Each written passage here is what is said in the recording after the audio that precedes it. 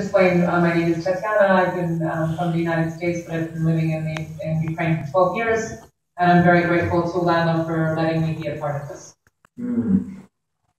І я б ще хотів додати, як ви будете говорити, не говоріть довгими реченнями, скажіть якусь одну фразу, я скоренько перекладу, щоб я щось не помішала. Знаєте, щоб воно було якнайбільш докладний переклад. Добре? Окей. І ще, може, я скажу?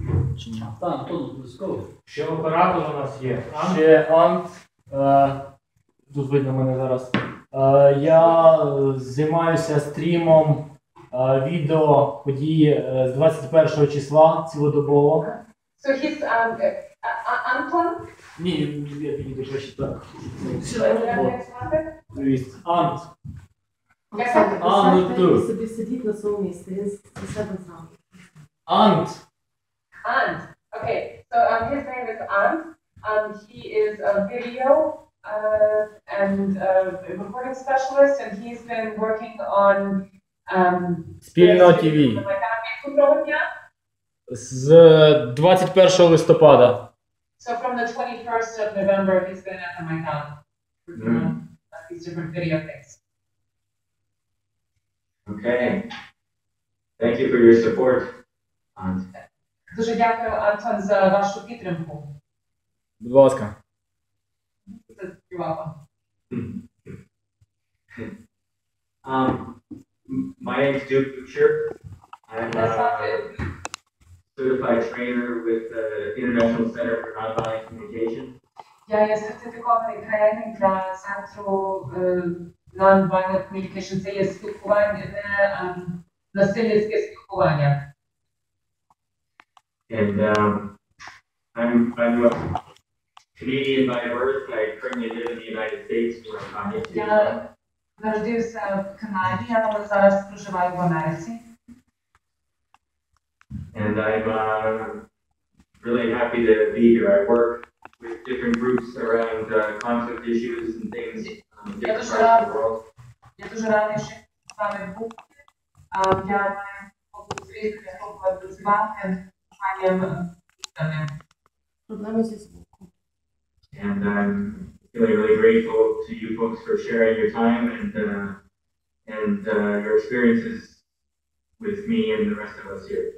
Я дуже вдячний вам всім, що прийшли поділитися своїм словом і своїм досвідом, який ви маєте сьогодні з нами всіма. Я нічого не розумію, що вона говорить. Is the sound okay or? Не нормально. Таню ми погано чуємо. Таня, говори, будь ласка, короткими словами. Мені треба говорити. Повільніше говори отакими словами. Тоді буде гарно передавати. Добре, я маю повільніше говорити. Ну, десь отакими, щоб не постійно йшло, а з невеличкими перервами. Ну, так, як я зараз кажу. Знаєш, я зрозуміла, я буду повільніше. Поставимо ковтар, я коли компресую ковтар.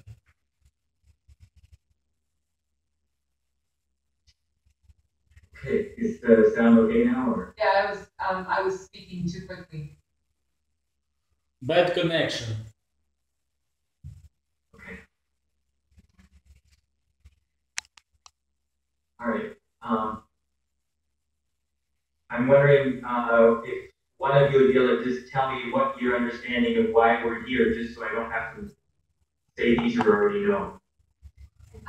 Я попрошу, якщо ви один з вас міг сказати, як вмієте, що ми сьогодні зібралися, щоб я не повторювала вам щось, що ви вже знаєте.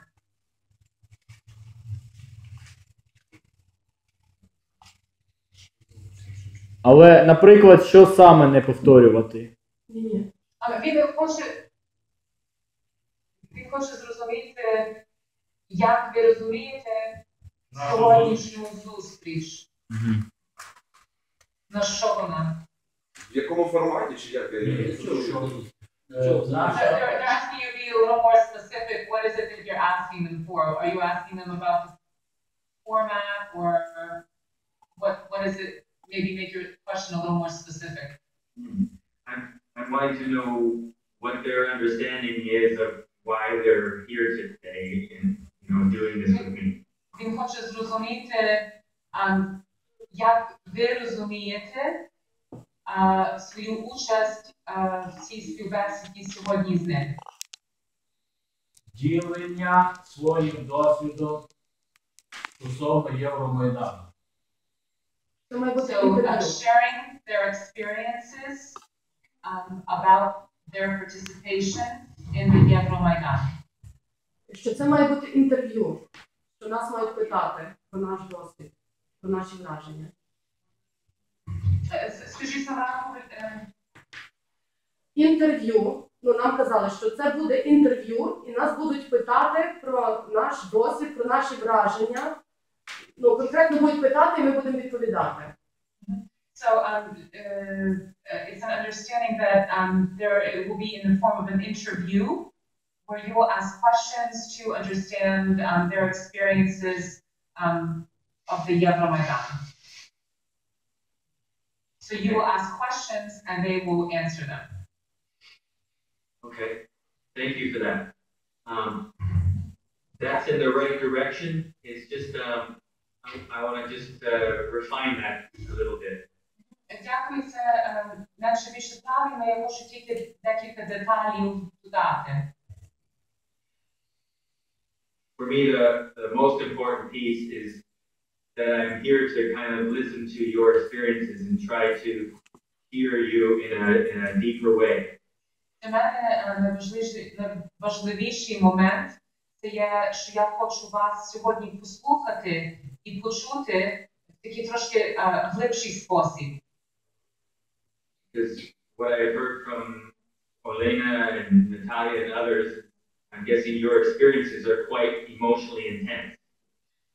Тому що з моєї розмови, що я мав із Оленою і з Наталією, я зрозумів, що ваші пережиття, вони мають певну таку емоційну інтенсивність, закладену в них. So the first purpose for me is just to hear your experiences in a deep way and hopes that will be supportive in some way for the three of you.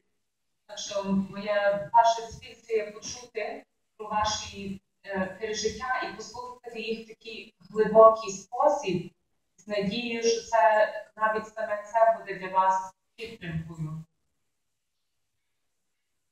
So that's the priority.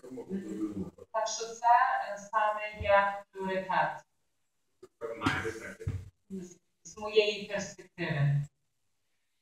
Then secondary to that is, if this is material that we're all comfortable with sharing, and we're hoping that sharing it with others may also help them to have an experience of being heard and getting some internal relief from the pains and frustrations that you're all going through.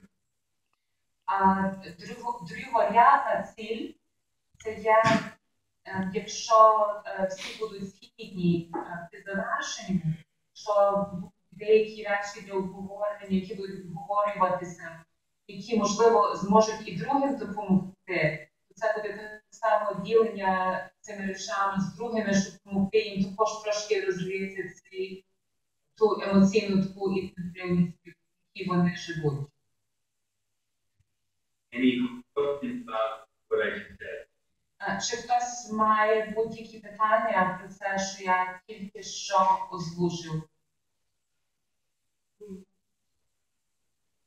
Як на мене, трошечки формат нашої зустрічі, оскільки тут виникають постійно технічні проблеми, воно якось унеможливлює такі емоційні, оцю емоційність, те, що ви кажете, що ми б хотіли поділитися тим, що в нас на душі, я так розумію, воно це досить ускладнює, тому що наразі тут така більш ситуація, що це буде складно, як на мене, зробити. Через технічні проблеми. Так, тому що якби ми вас бачили безпосередньо перед нами, ви були б тут, можливо, це було б, а так воно досить ускладнено. Я звертаюся до стіни, до екрану. This will be a little complicated because of the technical problems that we're having. and also the fact it would be different if you were sitting here with us, and then that emotional aspect would be more present. But in the circumstances that exist right now, it seems like this will be an obstacle to what you spoke about. Yes, this is not ideal in the sense that if I were sitting there with you, that would be wonderful. Так, це не є ідеальні установи. Ясно, що я би сидів разом з вами, це би було набагато краще. And we're hoping, I think sometime next week, one of my colleagues will be coming to Kiev to join you. І ми сподіваємося, що в наступному тижні один з моїх колегів по роботі приїде до Києва і зможе з вами побути.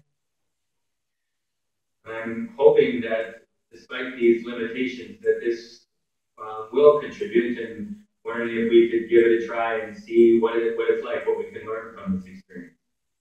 Я сподіваюся, що може все ж таки навіть не зважаючи на ці різні технічні перешкоди, може ми би спробували і побачимо, які навіть в цих умовах ми би отримали, які результати ми отримуємо. And if it's any time while we're doing this, if something's not working for any of the three of you, please let me know right away. І в будь-який момент під час наших розмов, якщо щось вас не влаштовує, то, будь ласка, зразу давайте мені знати. How does that sound to you? Як то вам звучить? Окей. Добре. Окей. Питання-відповідь. Формат питання-відповідь. Давайте влаштуємо. Okay, so they're saying let's move to question and answer. Okay, I just had one or two other logistics pieces. Do we have a time limit for any of the three of you? Ще тільки одне або два питання. Чи хтось з вас має обмежений час? Ні. Ну так, більш-менш, але ще є, десь півгодини. Півгодини, так? Півгодини, так. Юра півгодини, ми Yes. без обмежень. Юра півгодини, а ми скільки потрібно. Тому починаєте з Юри. Okay, so Yura, the gentleman sitting on the right, has half an hour. The other two have a longer period of time. So maybe we want to start with Yuri. Okay, great. And then just the other thing that I wanted to mention, two other pieces. One is, if you can speak in small pieces, it'll make it easier for the translation for us to stay connected. Ще такі дві речі. Одно, це є, якщо ви б говорили короткими фразами або реченнями, щоб перекладачка могла більш оперативно перекладати, воно допоможе нам бути на більш прямому зв'язку. Добре. Окей. And if we can have one person speaking at a time, because obviously translating when two people are speaking is going to make it really difficult. І так само, щоб ми просто пам'ятали, щоб тільки одна людина говорила на раз, тому що це, якщо буде більше, то це буде неможливо перекладати. And the last thing I want to say before I begin is just if you'd be willing to share personal experiences, things that you've been involved in, not so much things that you've heard about. І також остання річ, я просто попросив вас, якби ви могли ділитися особистими речами, чи це речі, в яких ви брали участь, а не тільки речі, про яких ви чули. Окей. Окей. Добре. Great, thank you. Перепрошую. So, wanting to explore kind of your experiences, your motivations for what's happening in the Maidan. Чи це зараз я хочу розглянути вашу мотивацію до Майдану? So maybe for you, Yuri, since you need to leave the soonest, Перше з вами, Юре, що вам треба найшвидше буде відходити. what was one experience that you had that was difficult for you or emotionally painful for you since you've been on the Maidan? Може розкажіть про один якийсь досвід чи подію, яка з вами відбулася на Майдані, яка була для вас важкою пережити? Окей. Зрозуміло. Так. If there's an experience that really stands out in your mind that really still sits with you and kind of aches in you. Якщо є якесь пережиття, яке ви мали, яке ще далі воно у вас так якби сидить в певній мірі, і воно вас болить. Щось таке тяжке, що ви, може, пережили під час Майдану. Ні, на щастя ні, але я трохи розраховував на інший формат цієї зустрічі. І тому, якби, в цьому плані в мене все гаразд, бо я займаюся безпекою медиків, то мені просто, я собі не дозволяю про це думати, бо так не буде перемоги. А ви чуєте, Олена? Я правильно зрозумію, що ви просто не даєте, ви не виділяєте на це час, щоб думати над такими речами, так? Так, що інакше... Інакше не можна. So he says he doesn't devote any time to think about any of these kinds of things, because if he does, then it'll take him off the track, and they won't achieve victory. Mm-hmm. So are you saying that you're concerned about focusing on any one of these painful experiences because it might impact your effectiveness in doing your actions? Так що, якщо я можу повторити це, що ви сказали, це є, що, якщо я правильно зрозумів, що ви боїтеся думати над якимись такими болючими речами, тому що ви боїтеся, що це може вплинути на вашу ефективність в цій боротьбі.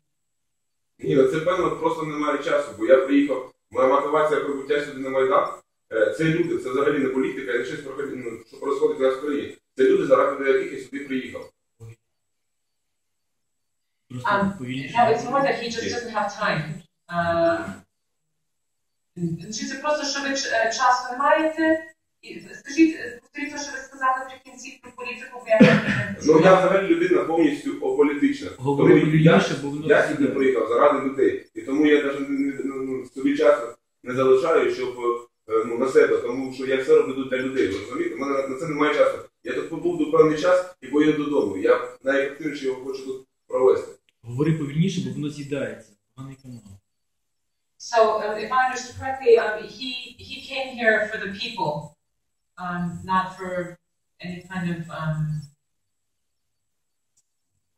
Я може до кінця не зрозуміла. Давайте знову скажіть. Я більше добре не переклала. Якщо коротко, то...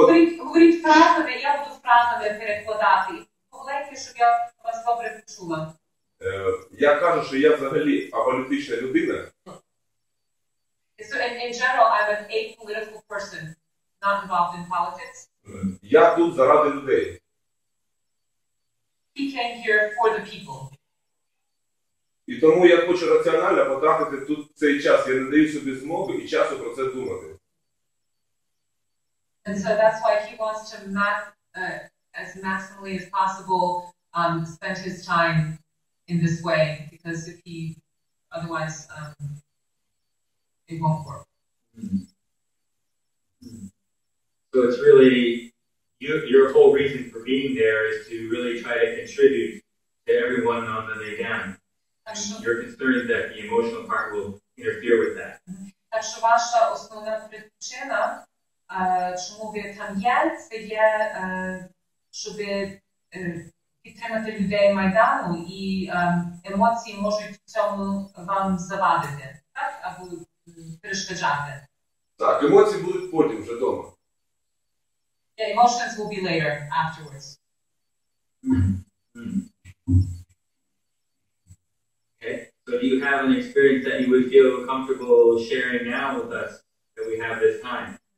Але чи ви все ж таки маєте якесь пережиття або якийсь досвід, який ви чулися комфортно нам розказати сьогодні, оскільки ми маємо трошки часу. Ну так, взагалі то такий випадок є.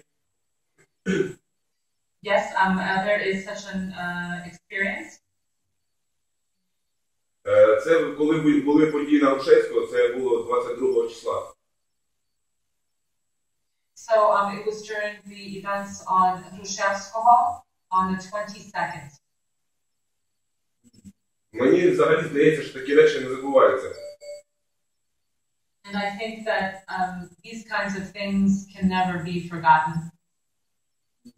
Бо знаходячись в медичному штабі, де на той час Як в медичному штабі що було?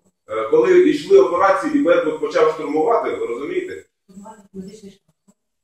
So when there were at the medical point, they were helping people in the medical point, or there was some kind of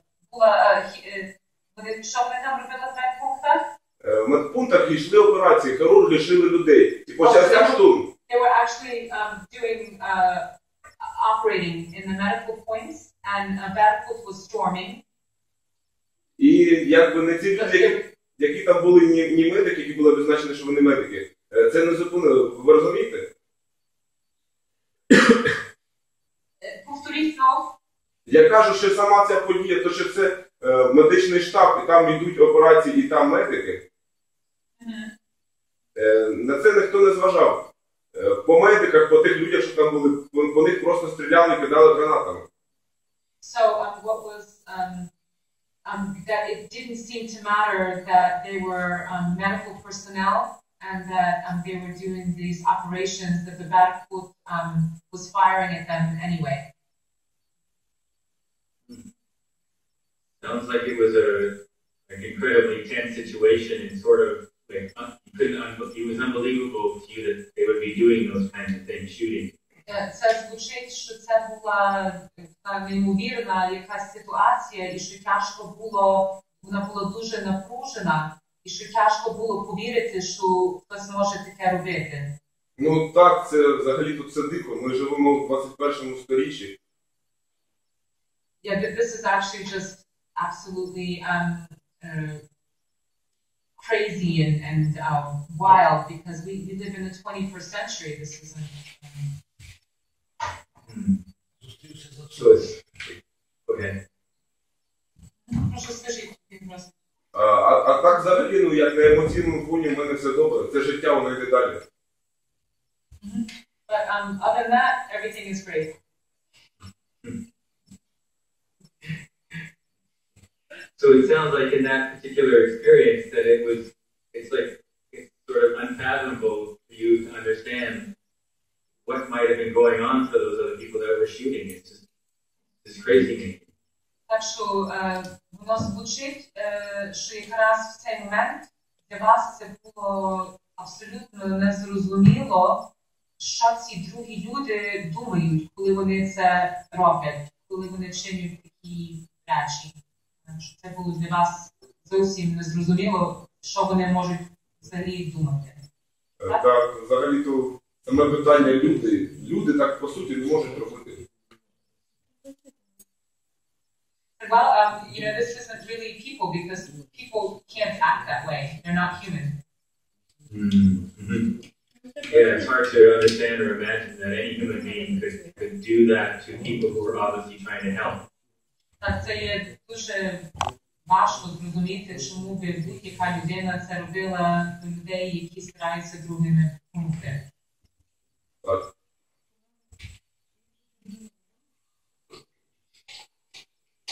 There's some rage in you wishing that people would have more care about life. Мені цікаво, що у вас є якісь такі почуття такої дуже злості, ненависті і what was the last part? I'm sorry. Rage More and care about life. I'm sorry. Care about more care for life. І що чому нема більше, чому люди більше не переживають і не дбають про життя? Ні, в цьому плані в мене немає ніяких питань, ніякої озлоби на когось. Я як розумію ці речі умом. I don't really have any questions about this. Повторіть це останнє, як ви розумієте ці речі? Ну, як розумом я це розумію. Ви розумієте? Все, що це тут трапляється, потім я даю собі якесь логічне завершення, але не завжди його знаходжу. Чи я правильно зрозуміла, ви сказали, що ви не знаходите... Ну, повторіть знову, трошки поволіше говоріть, бо я щось не можу дочути. В цьому плані, кажу, в мене все добре. Нічого на такому фоні, що я на когось злий чи озлоблений, я злоби ні на кого не маю, бо я там нічого не можу вдіяти, ви розумієте? So he said that he doesn't have any rage or anger because he wasn't involved in it. He didn't do anything with it, so he doesn't have issues with anger and rage. Якби щось залежало від мене, то, мабуть, можливо, б я задумався, а так ні. He said if some of it depended on me, then maybe I would have this anger, but as this was completely beyond my control, it doesn't affect him in that way. So how do you feel about it? I wonder if there's just some sadness seeing how one set of human beings is treating another. Але які є ваші, мені цікаво, почуття, як ви про це думаєте? Чи це просто є сухий смуток, що ви бачите, як одні люди можуть це другим чинити? Чи смуток є, чи що? Яке відчуття у вас є, коли ви про це думаєте? Ну, ви розумієте, я взагалі не очікував, що я таке зможу побачити. Це взагалі як в кінотеатрі на 3D, да, і в першому ряду це все поряд і рядом. То було десь, а тепер воно тут є.